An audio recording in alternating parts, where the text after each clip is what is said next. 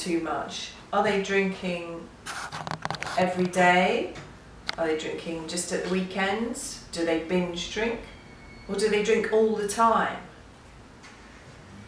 And when they drink, do they drink a little? Just a medium amount? Or do they just drink lots and lots and lots? When your parent is drinking, does their behaviour change? And if it does, are they sometimes angry? Are they aggressive? Do they become moody? Do they become incoherent? Are they embarrassing? And how about you when all of this goes on?